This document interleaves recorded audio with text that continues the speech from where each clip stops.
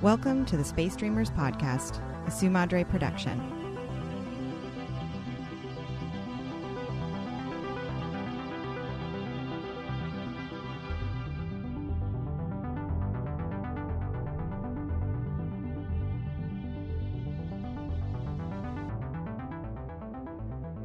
Hello, Space Dreamers. Welcome to a bonus episode. Please join me in welcoming today's guest, host and creator of the Chapter 3 podcast, Bethany Pullen. Chapter 3 podcast is a podcast for readers of science fiction, fantasy, and romance.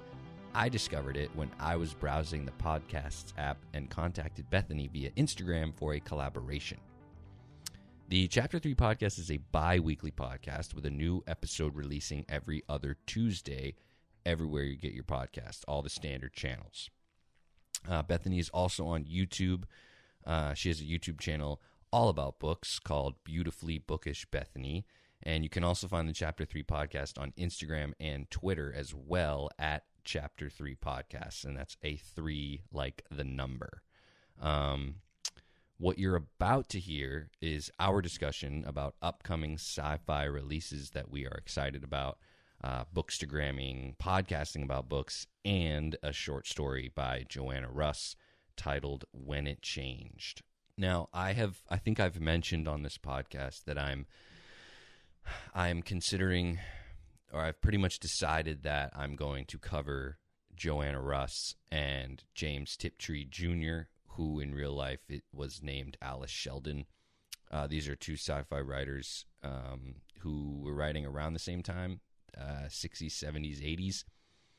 Obviously both female writers, and that's what attracted me to them was I need to read more female science fiction and or science fiction written by women, and also the time period. Obviously, since this podcast started all about Arthur C. Clarke, I thoroughly enjoy science fiction written in the 60s, 70s, mostly 60s and 70s. So Joanna Russ and James Tiptree Jr., while also being canons in feminism, part of the feminism canon, also wrote science fiction in the time period that I most enjoy.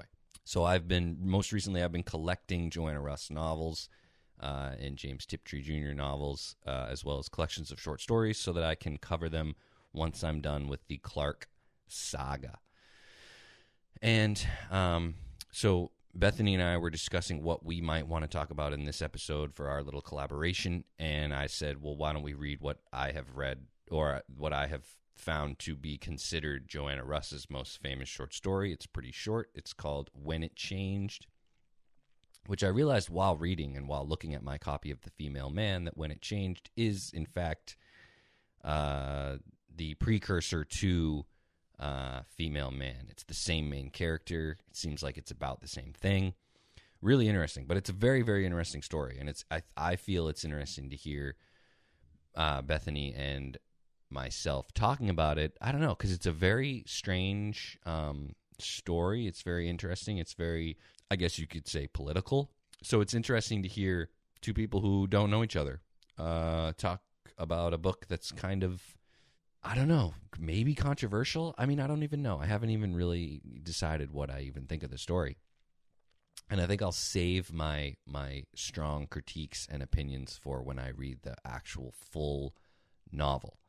Check out Bethany's podcast, Chapter 3 Podcast. I discovered it organically, literally just browsing, looking for podcasts about sci-fi, and it's pretty cool. It's not the same sci-fi that I cover typically.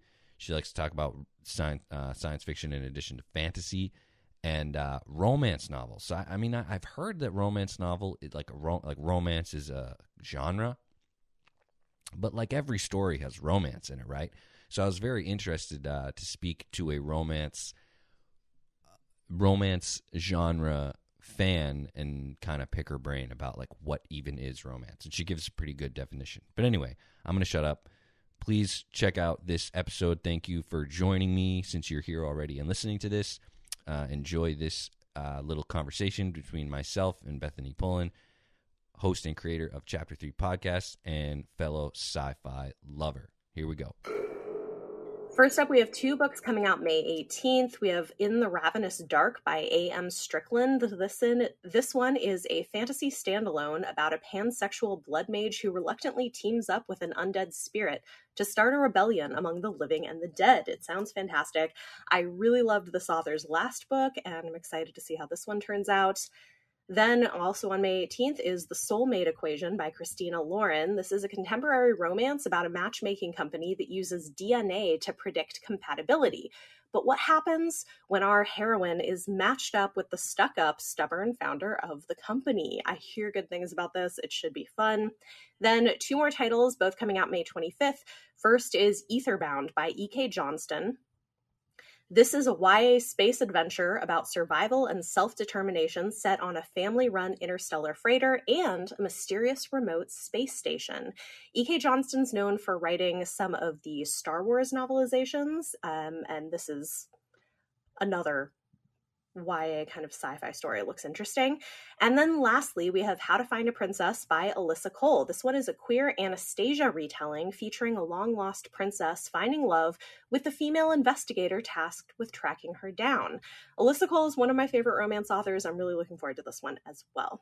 So go check those out. All of them, as always, will be linked in the show notes. And please join me in welcoming Jared to the show. Thank you for joining me. Thank you for having me.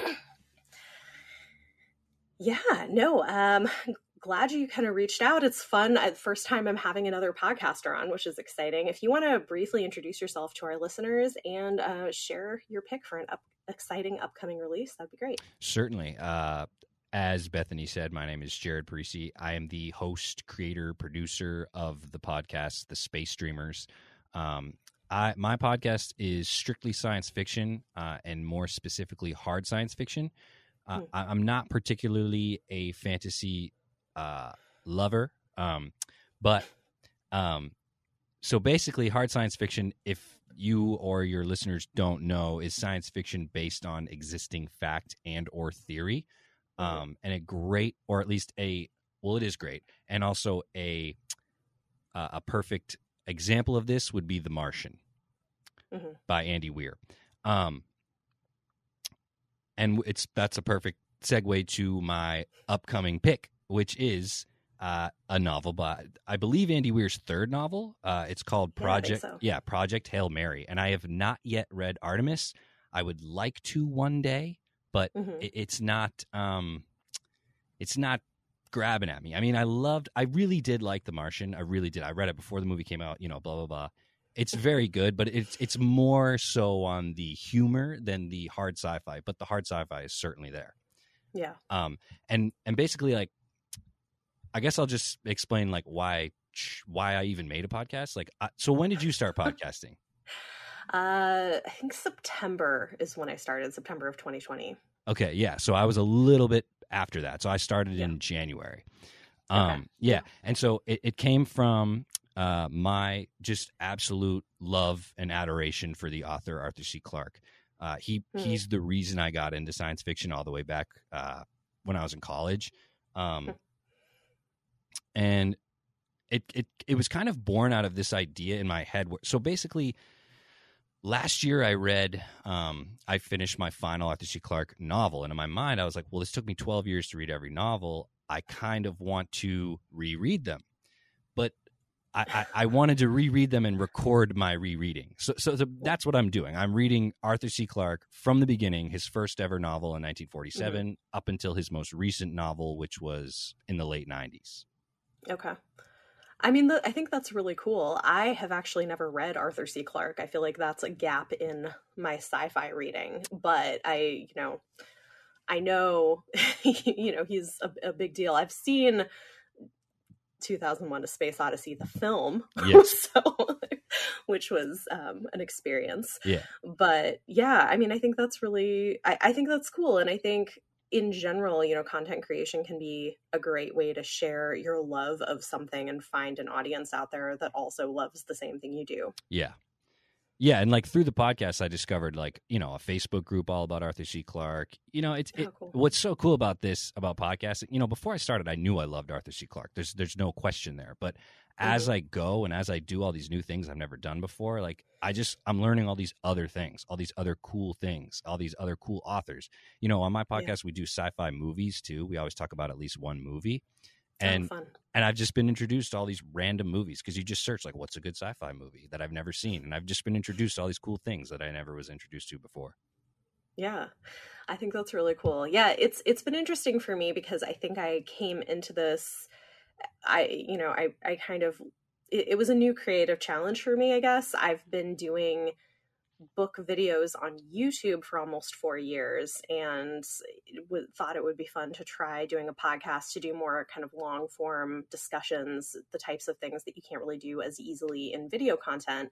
And it's been a lot of fun. I feel like it's been a little bit of a learning curve, but kind of figuring out where I want to take it. And I've definitely been more topical and wanted a little bit of a more broader selection of genres to pull from, but I also read more broadly. Whereas I think it's kind of cool, the idea of going systematically through the work of an author. Right. It's kind of like I would have done that anyway, so I just figured like why not record it? And not only that, it's like now I can't really remember like what the early Arthur C. Clarke novels were like. So in rereading them and recording my thoughts, I can just be like, wait, was that novel good? I can't remember. I'll just listen to my own podcast. Yeah, I mean, well, I do think there's something to that. You know, things like writing reviews and talking publicly about things can also help you just in remembering more about the things that you're reading and retaining more of it. I agree. Can I do one more recommendation? Yeah, absolutely. Okay, cool. So, are you familiar with an author named Charles Yu? Sounds familiar, but not. Well, I can't. It's okay. Me. Oh yeah, he's great. So his first novel was called How to Live Safely in a Science Fictional Universe, and it's very tongue in cheek. It has like the really good sci-fi because this gentleman is also maybe a physicist. He's a doctorate, has a PhD. I'm not sure, but anyway, How to Live Safely in a Science Fictional Universe is hilarious. It's basically about a guy who runs a time machine repair company. So if you break your time machine in some random time period, it could be anywhere and any when, he has to go find you and help you and fix your time machine. And he's kind of like miserable and hapless, and he has a dog, and it's really funny. But anyway, then he also put out 2 collections of short stories, which were also absolutely excellent and hilarious. But his newest novel, which I've been fiending for, came out last year, and it's called Interior Chinatown. And it is. I feel like I might actually have this on my list of books to read. Yeah, it made it kind of a splash last year when it came out. It's. I would not call it science fiction. It is certainly weird. It is not normal. It's written like a script, basically, for a television show, but it's technically a novel. And it's all about basically what it means to be an Asian American and what it means more so to be an Asian actor in America. Interesting. It's very interesting. It's very good, and it's relatively new, so I suggest anyone check it out. Yeah, great. That's a great recommendation. We'll put all of these in the show notes. That sounds great. Really interesting. Thank you. Awesome. You're welcome. Okay, so I guess we've talked about some of this, but I'm curious, what has your experience with podcasting been like? I wonder how it is for other people, because I feel like I don't know, like I know people are listening, but I'm used to having much more direct interaction from viewers through the YouTube platform, and I don't see that with podcasts as much, although I think people must have it in some way. And I'm curious, like what your experience has been so far. Specifically as what's the response been, or what's it like just to operate and run a podcast? Yeah, like well, I mean, I guess we could talk about that too, but what is the response been? What have you seen? Have you gotten interaction with people who are listening to the podcast? Is it more just you're seeing the numbers? So I am seeing the numbers grow, and for me personally, I don't care how fast they grow, just as long as like each month is a bit higher than the last one. That's what I prefer. Yeah. That's what I like to see. But so I would the most meaningful interaction that I've had, and I've not had very many, would be basically. So I have an Instagram as well. And that's where I found you. So it's at the Space Dreamers. And what I love is the people who find me on Instagram and because they heard me say on my podcast that I'm on Instagram. So that's like proof, and like maybe not a face, but like, I don't know, an Instagram account, a person who is confirming that they found your podcast, not through marketing, not through some kind of promotion. And one person, and actually also my sister made these pins for me. It's like 30 pins she gave me that have my logo on them. Oh, cool. So I made a post, and I was just like, if anyone wants these, you could totally have them. I'll ship it to you. And someone who found me through the podcast, not through Instagram, saw that post and asked for them. So I mailed them to that person, and they were totally excited about it. So that was just really cool. That's so cool. Yeah. That's awesome. It's interesting how people can sort of find you, because you never really know how, but it seems like it's its own kind of world, podcasting. I feel like I'm still kind of learning. Yeah. Have you how everything functions? have you noticed like carryover from your YouTube following? Yeah, there's definitely some. But I also feel like there's people who follow the podcast who don't, and people on YouTube plenty of people on YouTube who don't follow the podcast. So it is interesting to see that there's some crossover, but I also feel like there are different audiences and different people kind of go different places. So yeah, and it's been interesting. And plus, I mean, YouTube and obviously video and audio are like kind of, that's different. They're opposites. But like, when it comes to how you consume the two mediums, I mean, video, you don't have to watch it, but you probably want to watch it because it's video. Whereas audio, It's like the best thing about podcasts is that you can do something with your hands while you're listening. You can look at something else while you're listening. You know what I mean? Yeah. I think a lot of people agree with that too. Yeah, no, I agree. I think it's great for multitasking. I mean, I do audiobooks similarly as well, but yeah, podcasts, audiobooks, anything like that's great because you can kind of do other things while you're listening. And I do have a few podcasts I listen to, which is fun. Yeah. I believe I asked you this on Instagram, but I forgot, and I'm curious. And maybe there are listeners who want to know, who are fans of you and just don't know. How did you come to the title of your podcast? Yeah, no, this is a good question because I don't think I've actually talked about it publicly on here. So I knew going in that I wanted to talk about sci-fi, fantasy, and romance. There are three of my favorite genres, and I wanted to kind of talk about all of them. And I was trying to think of what would be a cool name that would give some nods to that kind of genre crossover. And so chapter 3 comes from a song in Beauty and the Beast, where it says she won't discover that it's him till chapter 3. And so I thought it was kind of fun because it's subtle, but Beauty and the Beast is kind of a fantasy romance crossover, and that is where it came from, chapter 3. That's very cool. I love very specific references. I think that they're very cool because you're only because it's just fun when people ask and then you tell them, Yeah. Yeah. Well, it's fun too because it's not super obvious. I feel like if people aren't thinking about it or don't know, they might not know where it comes from, and it still feels relevant because it's book related. So I think it's fun. Right. Okay. Well, what about you? Because yours is Space Dreamers. So, I mean, it seems pretty closely linked to what you're talking about. Is there anything more to it, or is it just kind of... Yes. So Arthur C. Clarke's first novel is titled Prelude to Space. It was written 22 years before humans went to the moon, and it's basically just all about how we would get to the moon. Cool. And its original title was The Space Dreamers.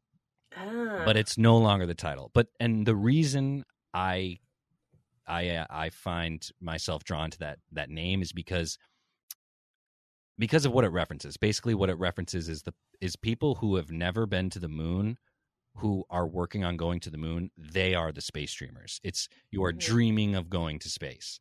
So I consider myself a space dreamer. Like in reality, I will probably never go to space because of all the factors, age, all that stuff. But I consider myself a space dreamer. And one of the things we do in my podcast is determine in every novel who is a space dreamer. Because they're all sci-fi. They're all mostly about space. But it's interesting how many different conflicts Clark can come up with where so many characters aren't space dreamers. It's I find it very interesting. For instance, the sixth novel that we covered, there was only one space dreamer, which is not common in a Clark novel, but it was fun to discover that. That's really interesting. Yeah, I mean, I think that's cool. Also, I don't think I realized Arthur C. Clarke wrote for such a long period of time. Oh yeah, that's pretty remarkable. Yes, he was. So that's so I guess another thing we could talk about podcasting is so you have guests, and I would assume you do most of yours over like a Zoom or a Zencaster as we are now. Yeah. But one of the things that stopped me from podcasting initially was that I didn't have anyone. I read so much. I read like a book a week, and I have plenty of people, like friends and people in my life who like science fiction, but there's no one who's going to read that much with me and read specifically this one author. So what I did was I recruited my two sisters. Well, I recruited two of my sisters and my sister-in-law who all like science fiction to be my rotating guests. Oh, that's cool. So, or guest hosts. So basically none of them have to read every novel with me. They're kind of reading like one novel every couple of weeks. And only if they want to. I certainly am not going to force this on anyone. And they offered, which was very cool, which I totally appreciate, because I need someone to talk to. You know what I mean? I can't just talk to a microphone about science fiction. All that information is available to us on Wikipedia. It's more interesting to have a conversation, as I'm sure you agree. Absolutely. Yeah. No, I think doing this on your own would be less interesting and more challenging for sure. Yeah. And I feel egotistical to just talk about books, as if you are the authority. I mean, we do it. It's funny because I don't have a problem doing it on video, but I just feel like it's what I'm doing there is different. Yeah. Whereas in a podcast, it's like this longer discussion. And I did not know that you had a YouTube channel, so I didn't check it out. Like, what's that all about? Cool. Books also. But like, how do you format it for video rather than audio? Yeah, I mean, I think it's different. There's so we have our community, they call it the BookTube community, which is YouTubers who talk about books. Okay. And there's some video types that are more sort of common staples of the community, and then other things that might be more creative. So I do some standalone book reviews, although I'm a little picky about which ones, just because ironically they don't always do as well. But I will do things like talk about my reading plans for the upcoming month, and then midway through the month and at the end of the month I'll talk about all of the books that I've been reading and kind of do mini reviews of them. Sometimes I'll do reading vlog projects. So, vlogging, reading a particular book or a collection of books with a theme. People do it. Yeah. So I put up 2 to 3 videos a week on the YouTube channel, and then the podcast is once every 2 weeks. So that's impressive. Yeah, it's fun. It's a lot of, but it's now also kind of what I do pretty much full time. I mean, I have 2 young kids, so I parent them, and then kind of my full-time work at this point is YouTube, podcast, etc., like all kind of book related stuff. That's amazing. Have you ever worked in a bookstore? No, I've not. I've spent a lot of time in bookstores though. Yeah. So. I had the pleasure of working in an independent bookstore in New Hampshire, where I live. And I mean, It's quite the experience. If you love books, I mean, there's like really no better place to be. Yeah.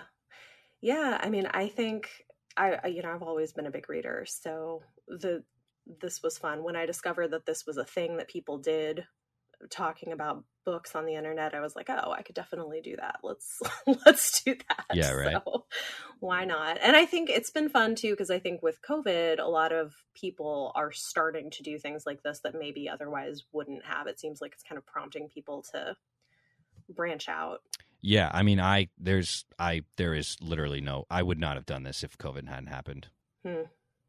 There are. I mean, it's fucked up to say, but there are silver linings. Yeah. Yeah. I mean, it's, and I don't know that I would have, like, if this would have pushed it to becoming something I was going to do more long-term full-time, without COVID, I would have tried to start applying it. Yeah. It's like a whole other thing to talk about. Oh yeah. It's interesting. Okay, so I do want to pivot a little bit because there's a lot we could talk about with this, but we do want to also talk about women writers in science fiction, and we also read a short story in preparation for this episode that we're going to discuss, which I thought was a very interesting story. Yes, I agree. And I had not read from this author before either, so that was kind of a cool thing. I had not, nor had I. Okay. So why don't we maybe start there? And for anybody listening, it's a very short story, about 7 pages long. It's called When It Changed by Joanna Russ. Yep. And again, this will be linked down below for anyone who wants to check it out. What were your thoughts on this? I thought it was a really interesting story. I thought I certainly agree. I thought it was very interesting. You know, I mean, so basically, I realized recently while I was just consuming Arthur C. Clarke, reading Arthur C. Clarke, and doing this podcast, that I don't read enough women writers, especially in the science fiction genre. And I would almost say mostly in the science fiction genre. For instance, my other favorite genre of literature would be memoir, and my favorite memoir writers are almost 100% women. Interesting. So anyway, I began searching online for a female science fiction writer that would interest me. That was maybe like along the lines of Clarke, and Joanna Russ fills that mostly just because she was writing in the same time period, right? Like 60s, 70s, 80s. So I hit on Joanna Russ, and the main reason I hit on her is because it says all over the internet that she's not just a science fiction writer, but a feminist writer. Yeah. And interestingly enough, I just today got a fat stack of books in the mail. One of them is by her, and on the back it has the genre, and it's science fiction / women's studies. Interesting. So I'm very curious about what she has to say. But another thing I want to say about her and what it's like to research things on the internet is, so a lot of reviews of Joanna Russ's work talk about how she just seems like a very angry woman. And these are not my thoughts. I'm merely saying what I read in my research, that her works are merely important because they are feminist and not because they're quote unquote good or well written science fiction. Interesting. But at the same, like, it wouldn't surprise me if those reviews were by men. You know what I mean? It's a complicated thing. Yeah. So, and in my research for Joanna Russ, I found that most people cite When It Changed as her best short piece of fiction. Okay. So that's why I chose it. Yeah. But anyway, what I thought about the story was that, and why I went into that long description, and I'm sorry for being long-winded, was that I hate when, like, someone tells you something about something and then you experience that something and your experience is influenced by what that person said. You know what I'm saying? While reading this story, I couldn't help but sort of not agree, but I understand why an author might say, or why a reviewer might say that about her work. Yeah, I mean, well, it's interesting. I think, well, and I guess that's the thing too, is I come at it too from a perspective where I don't know that women having anger is necessarily inappropriate either. So, Right. but yeah, no, it's a really interesting story. I didn't go into it knowing anything about her or her work, and since have been kind of looking some things up because I found it to be a really interesting story. And for anybody wondering, it's this short story set on an all-female colony on another planet 30 generations after a plague had killed off all of the men. And so the main character is this woman in her 30s who has a wife and 3 children, and they've created this functioning sort of society. And we learn, like, I was actually also impressed at how much she packed into 7 pages. Like, she accomplishes a lot. Yes, I totally agree. In a very brief period of time. And so it's interesting because it's this society of women, and then you have these men sort of coming back and assuming that that these women must be thrilled that there will now be men in their world again. Yeah, and I know, like, not just thrilled, but like would just have the most remorse and hatred towards the time they spent without men. Yeah. Yeah, which I found really, really interesting. And because it's clear that they've built their own society and their own modes of government, and and you even get these moments where she talks about her daughter who's about to become a teenager, and talking about there being coming of age ceremonies where young women go into the wilderness and like kill a wild animal, and that's how they become women. Like there's there's so much that they've built around it. And it's interesting I guess the arrogance of coming into that and assuming, oh, don't worry, we're now here to save you.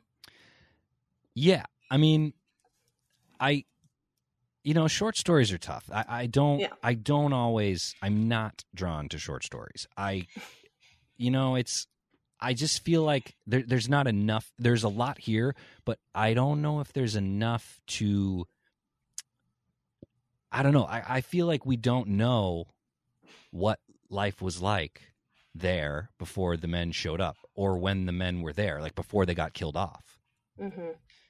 I mean, what do you? Yeah, I mean, I guess I would say that I think there are there seem to be hints towards it, which I thought was interesting, because that they talk, these men who come talk a lot about saying, oh, we've achieved gender equality, and as if that should be a reason that they would want to sort of integrate with them, and the main character doesn't believe them, which to me would signal that they're trying to say, don't worry, things won't be like they were before. The genders are now equal. That was kind of what that signaled to me, which I thought was interesting.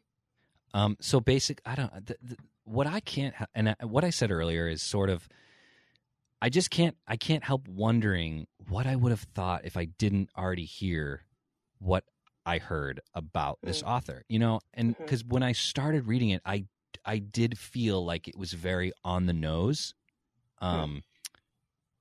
just very. Sometimes it's like if you're reading something and you know that it's inspired by the real world, but it takes place in a fake world, it's hard to separate the two. It's hard to say, well, do my biases apply to this story? Because it doesn't take place in a world that I'm from, or because it's some other planet. It's far in the future if we have the ability to travel there from Earth. It's And I firmly believe that science fiction, 100%, science fiction, in my opinion, is the most important genre of literature because it allows you to remove yourself from a situation and look at it from someone else's perspective, which is a difficult thing for humans to do. But sometimes if you go into a story knowing that it's a metaphor for something that is real, I find it hard to separate the two. I would rather discover while reading it what the metaphor was. You know what I'm saying? Yeah. So I think what's interesting is I didn't go into it knowing what it was going to be about. So it does make me wonder if kind of how much that impacts your experience. Because when I started reading, for instance, she doesn't make it clear until a little ways into the story whether the narrator is male or female. Okay. Which I think is kind of interesting because so for me, I'm kind of entering it thinking, okay, like, you're talking about your wife, you're talking about your daughter, about all of these kind of things you're thinking about. I'm not sure yet, like, if you're supposed to be male or female, and then later you find out. So it's interesting because like I don't like I didn't have sort of my ideas going into it framed already as like this is what the story is about. And so I think my experience with it was like, I see. Okay, I see what you're doing. This is interesting. And to me, what's one thing that I think is interesting about science fiction is the possibility of, and in some ways, sometimes fantasy as well, but the possibility of imagining a different world or imagining what things might be like under different circumstances. And so I think what's interesting to me about the story is it sort of imagines what a sort of female run utopia might look like. And it's very brief and I wish we got more from it, but she gets a lot of little details in here. And I just think the ideas are very interesting. Okay, I am here to deliver to you a wonderful surprise. Are you ready? Are you ready for this? Sure. Okay. So, as I mentioned earlier, today a fat stack of books came in the mail, and I have recently committed and decided that the next author I cover is going to be Joanna Russ. Cool. So I ordered, and what's cool about her too, so Arthur C. Clarke, I literally have to read like 25 books in a row for Arthur C. Clarke, whereas Joanna Russ has like 6 novels, so it's just much more easier. Yeah, much more reasonable. But so have you looked her up at all since like a little bit? Yeah. After I finished this, I looked at a few of her books because they sounded really interesting. And I see what you're saying too. The reviews are quite polarized. So here's my gift to you. The Female Man is considered her most famous work, and I believe it's considered her most the most belonging in the feminist canon. And this is how it opens. This is a full-length novel. Mm-hmm. I was born on a farm on While Away. When I was 5, I was sent to a school on southern continent, and when I turned 12, I rejoined my family. What? It is it's linked. Yeah, it's a full novelization of it's the same character. Oh my goodness. It's exactly the same. It's the same thing. Oh, that's okay. I think I need to get this book. That's so interesting. I also love it when authors do that, when they use short stories as a way of like trying out ideas and then turn it into a larger work. So yes, I agree fully, especially when that larger work becomes so amazing and iconic as 2001, which is based on a less than 10-page short story. Wow. Which is just very cool to see the origins. Yeah. No, that's fascinating. Okay, I'm gonna have to look up getting a copy of that because that's I did find this really interesting, and I think it's interesting too, right? Because this was written in the 1970s, and seeing kind of like because we've gone through multiple waves of like feminist ideas since then, and it is really interesting to me also as just like a historical artifact of seeing like what were some of the ideas around like feminism and queerness during that time. Yeah. So did you research anything about Joanna Russ, the human? Not much. I have not. Just kind of briefly. I know that she was an academic and considered a feminist, and this is a lot of what she was writing about. But I didn't do a lot of in-depth looking at her. Yeah, so she is considered a champion of feminism, and she was openly gay. Okay. So, That doesn't surprise me reading, yeah, and so reading the I mean, story. and basically, maybe I bring that up just because, again, when you learn about something, I mean, it's Mhm. hard. I mean, in academia, you must learn, right, about things before breaking them down, Mhm. but so when you said you didn't know she was a woman in the beginning, I mean, I just, because I know who the author is, I just knew that this was a woman, then that this Mhm. was a lesbian relationship. You know what I mean? Mhm. Yeah. But that's nothing. That's nothing about, being gay or straight or anything. That's merely about, the amount of information that we consume before we consume the thing that the information was about. Right. And that is a problem with the internet, I have found.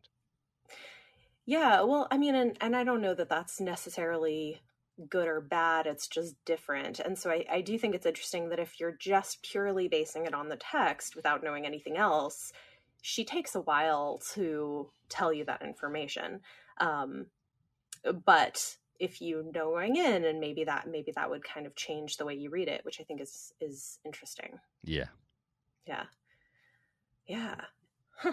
Well, I'm glad to have been introduced to her, because I do find this sort of thing really really interesting. Some of I and this is a good chunk of the nonfiction I like to read is stuff about like feminist theory, so it kind of dovetails with some of my other interests. Yeah. I mean, and how perfect to combine science fiction and feminism. You know what I mean? Yeah, It's yeah. super interesting.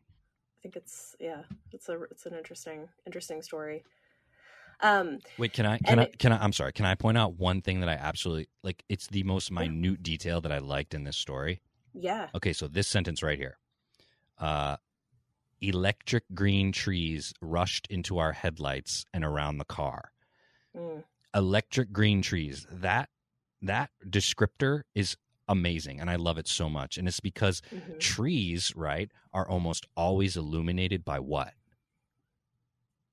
I mean, the sun, well, sun or light, but The sun. Yeah, exactly. The yeah, sun is not made of electricity. So to say no, electric green trees, you know that yeah, they're being lit by, and it's nighttime, and that they're being yeah. lit by some kind of, electric, either flashlight or headlight. Oh I just yeah, love it. yeah, I just yeah, love that sentence. yeah. No, it's interesting. Yeah, it's like I was just really impressed, because I think it's not easy to pack so much into a short work, and the fact that it's only 7 pages and there's enough that you could have a whole discussion about it is impressive to me, which makes me curious to read more from her. Yeah, absolutely. And I firmly believe when it comes to short stories, I firmly believe that in order to make a short story impactful, you need a punchline ending. And I think this short story nails it. What do you think about It that does. ending? Yeah. Yeah, no, I mean, I think the ending is you know, ominous, I guess is a good word for it. Uh and I mean, it makes me wonder what happens next. It makes me nervous for what's going to happen to their family. And I just think it's interesting to me that I I can imagine what might come next. And I can also recognize that it didn't have to be that way. That there could be a way for men who maybe actually had learned some things to join them or come in a way that would be more of a partnership, instead of oh, now we're here, we can take over, and we are going to use you to create more children. So yeah, I thought that I thought that was a lot of, I think, what it left me thinking about. Yeah, and I absolutely love the final, well, I guess the second to final line. And what I love Mm-hmm. about it is that um it it relates to the fiction, like the story, but at the same time, like you can take this sentence out of the story and put it anywhere, and no matter who reads it, I think will be impacted by it. I think Yeah. it's an excellent sentiment, and it's an excellent sentence, and it's take my life, but don't take away the meaning of my life. Mm. And I just feel like if Joanna Russ was alive today and I could talk to her, I mean, you could talk about that line, just that line alone, for Mm-hmm. hours, and what it Mm-hmm. means. You know? Mm-hmm. Yeah. So I love that line. I think that this is a great short story. I think what it succeeds most at doing, at least for me, is confirming that I made the right choice in who I'm going to cover next. Yeah, I think she seems like a very interesting person to read. And you know, I'm sure her work, maybe based on people's responses to it, like maybe it's not perfect, but it gets a response, which is saying Absolutely. something. Yes, I agree. So And yeah, no, and I'm glad you suggested it. It was and a good wait, introduction. one more thing, especially since you are a reader of fantasy. So Mm-hmm. one of my ultimate nitpicky thing, like total pet peeve, is when I read a novel or whatever and there's a name in it that's just some made up like collection of letters Mm-hmm. that how would I know what that means? It's in some, or how to pronounce it rather. Mm-hmm. And in The Female Man, chapter 2, it says Janine Dadier, and right after that second word is how you pronounce it. Yeah. So thank you, Joanna Russ, for Yeah. not making me have to guess. Like I'm Right. sure like everyone who read Harry Potter prior to it becoming the movies, I'm sure there was as many pronunciations of Hermione as there are readers of Harry Yes. Potter. Yes. Well, this is why I also get very, very excited. The nerd in me gets very excited when a fantasy author decides to provide a linguistic and pronunciation guide to their in-world names and languages. Yes. I get very excited about that. Some kind of explanation is nice. Mm-hmm, mm-hmm. Doesn't happen all that often, but Yeah. So it's interesting too, because I have, not read as much classic science fiction. I've read a bit, but I think a lot of the science fiction I've read has been more modern. And I have actually read quite a lot of female sci-fi authors. And it's interesting because I'm sort of the flip side of where I probably read predominantly women. Something like 70% of my reading is usually female authors across genres. And I do think one suggestion I might have, because I know you said you prefer more on the hard science fiction side of things. Yeah. A couple of interesting people. Have you read anything by Mary Robinette Kowal? No. So she has this really interesting series. I need to continue with it actually, but it begins with the Calculating Stars. It's the Lady Astronaut series, and it is a alternate history sci-fi series. So book 1 is basically like an alternate history space race if there was a meteor that hit the Earth and caused like mass destruction, and you end up getting women involved in early sort of space race things in becoming astronauts. Okay. Which is it's very interesting. So the first book doesn't have as much of the going to space side of things. It's more of the early side of NASA with developing the aeronautics and the science for how you would get into space in the first place. And it becomes more important because the Earth won't necessarily be livable forever because of this event that had happened. Okay. So that might be an interesting. Yeah, I'm looking at it right now. How many are there? Are there 4? So far there are 3. Okay. But I think there might be another one coming out. So far 3 are out. Yeah, it does look very cool. And like in the beginning where you're saying like all the science behind how you would go to space or go to the moon, like that kind of thing totally intrigues me. I love that kind of thing. Awesome. Yeah. Yeah. Wait, so that might be interesting. So this is interesting because you mentioned like the Soviets and we're talking about feminism and all these things. Do you want to hear a disturbing fact about the space race? Sure. So in the year 1961, the Russians put a woman in space. And at that exact same time, in this beloved country that we live in, women were arguing for their right to even be considered candidates. Ooh, yeah. Yep. That's the reality. And Yeah. like that, and like what people, and I guess I'm talking to myself earlier, but people say that, Joanna Russ was angry, and it's like she was writing at that time and that's what was happening. Why wouldn't she be angry? Yeah. Yeah. I mean, there are valid reasons for anger, and sometimes that can get discounted. So, yeah. It's 60 years later and I'm a privileged man and I'm angry. So you like, 60s, it's like, I don't know. Yeah. Yep. Yeah. Absolutely. Um, I'm trying to think. So other uh, there's a series that the second book in this duology came out that pretty recently, and I really love it, and I think it's interesting because it's it's less about the science of going to space and more about empire and communication, and like what it might be to, especially in book 2, of communicating with an alien species that communicates in a completely different way than humans do. Oh, wow. Which is really interesting. So the first book is A Memory Called Empire by Arkady Martine. A Memory Called Empire. A Memory Called Empire. And the second book is A Desolation Called Peace. And it's really interesting because the first book follows a young woman who is a diplomat being sent from a small space station to the seat of power in this sort of galactic empire, and is having to navigate the politics of that space. And there's sort of like political intrigue things happening.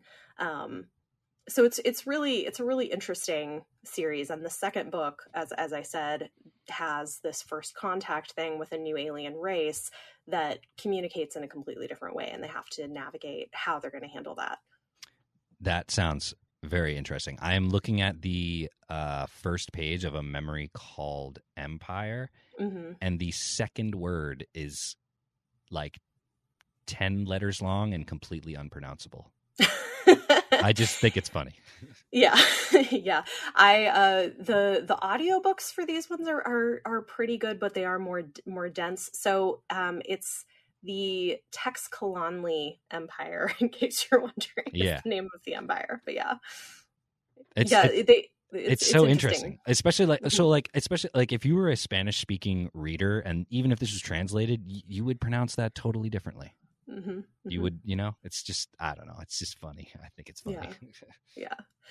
Yeah. So that's that would be another one I would recommend. And she's a newer writer, but I'm curious to see kind of what else we get from her, just because there's so much happening in the books that she's writing.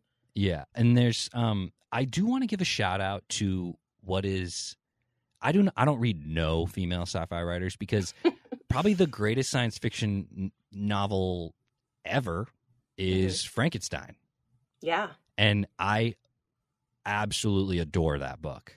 It's a great one. Yeah. I think it's phenomenal. And in my fat stack of books today came her only other science fiction novel. Are you familiar with it? No. It's called The Last Man. Interesting. And I think it's like just your standard end of the world story, and there's just one dude left alive. Okay.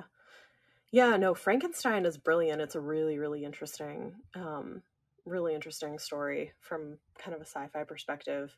Yeah, I've read it like so many times. It's like it never fails to delight. Mm-hmm. Well, so many questions, right, about like what happens when humans try to play God, and what takes science too far. It's like all of those sort of ethical questions. Yeah, and I love how it's one of those. It's almost like Frankenstein, or the monster in the story is teaching Frankenstein about life. He's teaching his creator about the best ways to navigate life. It's so interesting that the student is really teaching the teacher. Yeah. Okay, so before this, I did make a list of like who are the authors that I would that I would suggest. So if you're interested in other suggestions, I'd say of the two that you suggested, I'm most interested in the first one. Okay, that makes sense. Yeah. So one author who I think is doing a lot of really interesting work in blending science fiction and fantasy. Some of her works are just science fiction, but a lot of them are kind of a blend where you don't necessarily realize until later into the series that it is science fiction, is N.K. Jemisin. Never heard of her. Okay, so she wrote the Broken Earth trilogy is probably what she's best known for. The 5th season is the first book. All 3 books in the series won Hugo Awards. Okay. And they're very interesting because the first book, I would say, reads as if it's more of a fantasy, but by later in the series, it's the kind of one that I want to go back and do a reread actually now, knowing what I know, because by the end of the series you realize it's actually science fiction, and she gets into all of these really interesting in-depth sort of scientific ideas behind the things that have taken place in this world and how they got there. Very cool.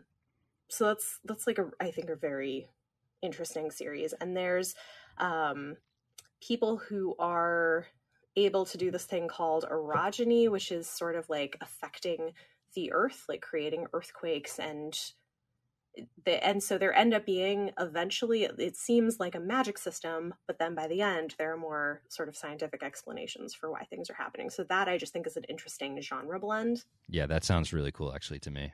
Yeah. I love subtle science fiction. That's my favorite kind of sci-fi. Huh. Oh, that's cool. Yeah, I think her books are really brilliant, and they have a lot of thematic content and strong characters. So there's just a lot there, and they're the sorts of books that I think you could reread multiple times and learn something different every time you read them. Yeah, I do recognize the cover. I remember that these were actually popular when I was working at that bookstore. Okay. It was like definitely the book kind of book that we always had a copy on hand. Yeah, they're very good. Have you ever read Nola Hopkinson? No, I have not yet, but I have a couple of her books, and I hear really great things about her work. Yeah, she was one of the writers that I considered. Mm-hmm. And you know, the only reason I chose Joanna Russ over her was because of the time period. I think that I'm just more attracted to that time in science fiction, I suppose. But I'm certainly not I'm not opposed to newer authors. Yeah. I mean, I think I think one thing that is a little bit unfortunate is a lot of the women writers in speculative fiction, from sci-fi, horror, fantasy, from that time period have been kind of lost. I read this really interesting nonfiction book called Monster, She Wrote, that's about women who pioneered horror and speculative fiction. And what's interesting is about that time period, a lot of the women writers were writing in these sort of like pulp fiction paperbacks is where they were getting published, and a lot of them have just kind of been lost, where they don't exist anymore. And so it's interesting. There are some small publishers that are trying to sort of bring back some of those books now, but that was really fascinating, just kind of reading about the history of women writing in those genres. Yes. So another author, actually, I didn't mention this earlier, but because Joanna Russ only has 6 novels, what I'm going to do is I'm going to do episodes about her and also this other author, which I don't know if you're familiar, James Tiptree Jr.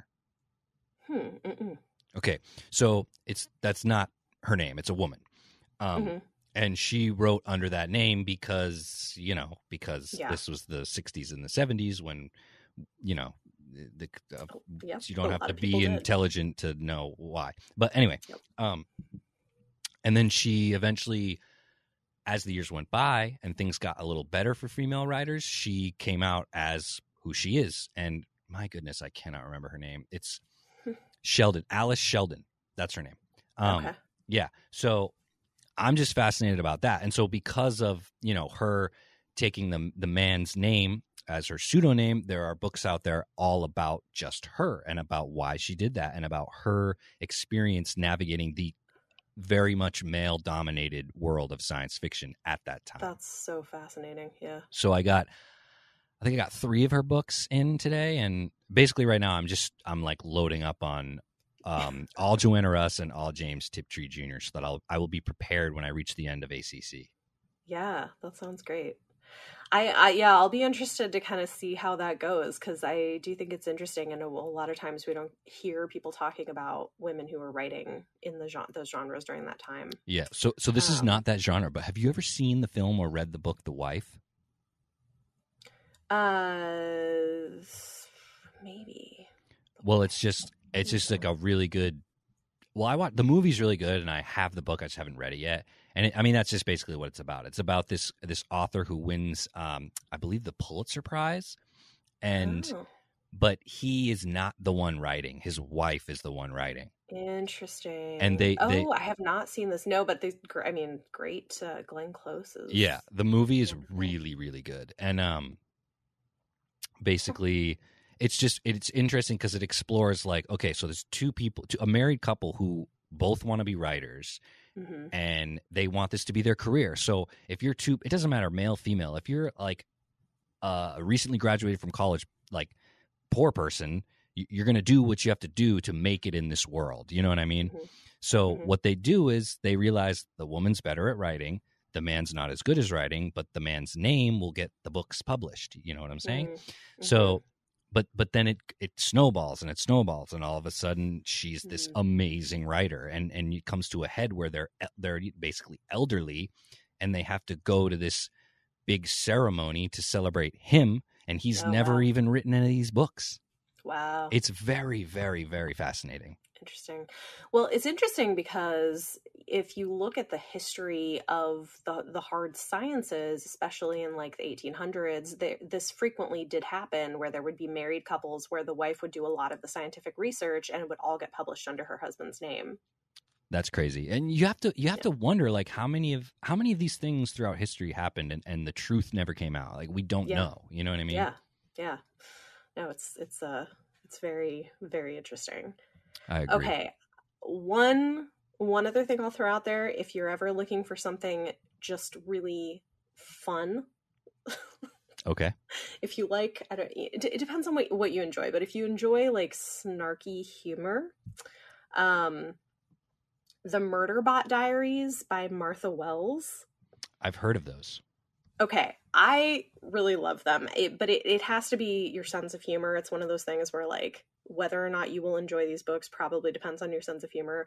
I think they're hilarious, but they're mostly novellas, and they're from the perspective of Murderbot, who is this biological AI who's hacked his governor module and, like, you know, could just, like, kill people, but mostly wants to spend his time watching, like streaming soap operas in his head, but can't because of things that happen. That's awesome.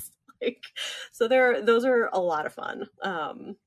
That sounds slightly similar to, at least tonally, to How to Live Safely in a Science Fictional Universe. Okay. I'll have to check that one out. But yeah, those are really fun. So far, I think the next novella is just about to come. So there's 4 novellas, 1 full-length novel, and then another novella just came out. Yeah, so. I think book 6, is what I'm looking at right now. Yeah. I haven't read that one yet, but I've read all the other ones, and they're kind of a blast. And you know what attracted me to these ones was the covers. I dig this cover art a lot. They're great covers. Yeah, I love the cover art too. How much stock do you put in a cover of a book? Probably more than I should sometimes. Right.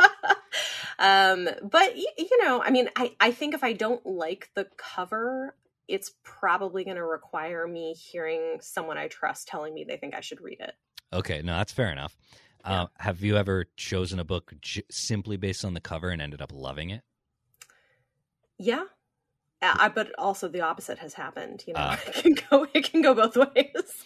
That sucks. But, you know, I think there's something to be said for covers, because there is a science, sort of a science, I guess, to the marketing behind it. And they are trying to reach a particular audience. So I figure if I love a cover, it might be because I'm the audience they're trying to reach. Okay. Maybe. I used to say, back when I worked at the bookstore, and this might make me sound like a hole, but I used to say I don't read books where on the cover if the author's name is bigger than the title, I don't read it, because then they're just selling the book on the author's name. That doesn't mean the book is any good. You know what I mean? That's interesting. Yeah. But then like 6 years later, I'm a massive Michael Crichton fan, and all of his books, his name is half the cover. Yeah. Yep. So I should take that back. That's funny. Well, I mean, I think a lot of times authors like that, what they're able to do is write things that are entertaining page turners, and there's something of a trick to being able to do that. Absolutely. Reading a Michael Crichton novel it really is like watching a blockbuster movie. It's the same. It's practically the same experience. Yeah. Yeah. I mean, that's kind of what he does. He knows how to do it. He does it well, and it's worked out well for him. So totally. It's good. Yeah. Awesome. Well, do you have any kind of final thoughts on any of this? Not really. It's weird because I want to be educated on these topics, and so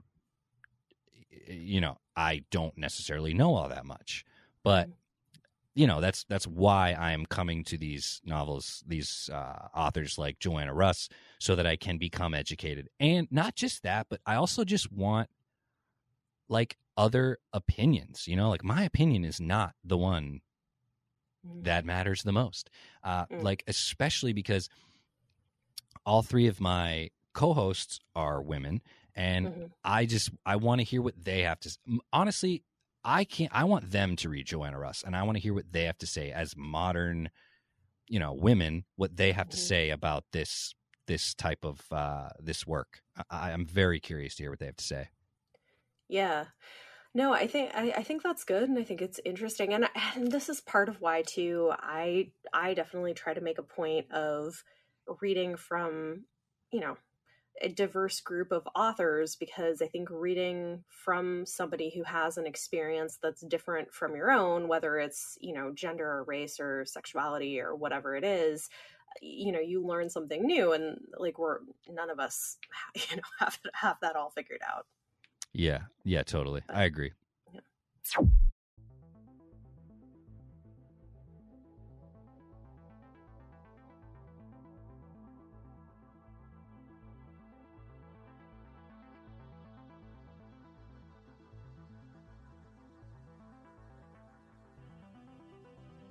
All right, that about wraps it up. Thank you so much to Bethany for responding to my outreach and trying to do a collaboration. I enjoyed this conversation that we had about When It Changed and other things sci-fi related. Once again, please, if you're interested, check out the Chapter 3 podcast. Chapter 3 podcast is a bi-weekly podcast with new episodes releasing every other Tuesday, everywhere you get your podcasts, all the regular old channels, same places you get this one. And Bethany also has a YouTube channel all about books, and it's called Beautifully Bookish Bethany. You can find Chapter 3 podcast on Instagram and Twitter as well, at Chapter 3 podcast, 3 being the number. I really hope you guys enjoyed this bonus episode. It was not about Arthur C. Clarke. It was not the standard thing that we usually do here, but I'm gonna try to actually do more of this kind of thing. I have another interview scheduled with I guess it's a conversation. I have another conversation scheduled with someone who works in a bookstore, which I'm excited to have that conversation. I used to work in a bookstore as well, so that might be fun to talk about that. But I'm definitely going to try to do different kind of things, these kinds of things, in the future, not just ACC. And as we talked about in this podcast, I have every intention of covering Joanna Russ and James Tiptree Jr. Up next. So hopefully if you listen to this and you're a Clarke fan, you're also a Joanna Russ fan. Or maybe you've never heard of her and now you're curious and you want to find out what the heck's going on with her. Once again, thank you so much for joining me. You can find me on Instagram at The Space Dreamers. And join me for the next episode. I don't know what it is because I don't know when I'm going to release this. So it'll be a mystery. But the fact that you found this episode means that you are cool, and thank you. Anyway, that's it. Thank you so much for joining me. Join me next time, and keep dreaming about space.